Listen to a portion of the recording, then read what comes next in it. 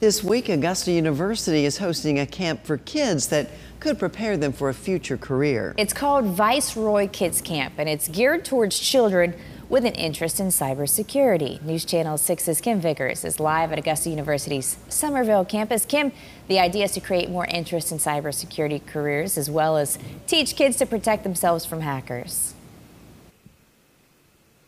Yeah, Barclay. So, STEM has really been dominant in early childhood education for a long time. But with more than 700,000 jobs in cybersecurity across the nation, camp organizers want to cultivate kids' interest in the career field early. We're trying to bring awareness to even younger kids so that by the time they get to high school and college, they already have a little bit of background in computer science and cybersecurity. Camp Director Michael Nowakowski explains that Viceroy Kids Camp is an extension of AU's Viceroy program.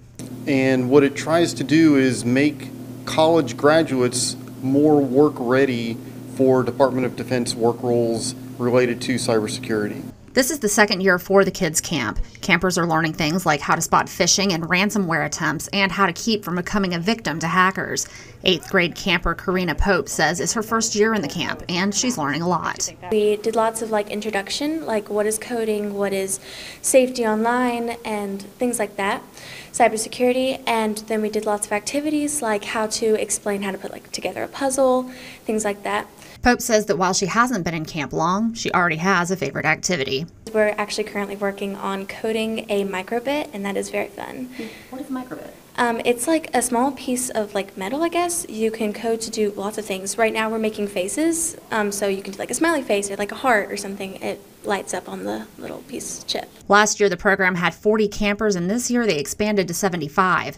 Nowakowski says the response has been great. The parents are really appreciative that they're able to send their kids here. We don't charge for the camp, so that also makes it a little bit attractive. So the kids always seem to enjoy it also. They have big smiles and they're ready to come back the next day and learn more. Now, camp registration is closed for this year, but you can expect information to come home with all students in the CSRA at the end of the upcoming school year. Live in Augusta, Kim Vickers, WJBF, News Channel 6.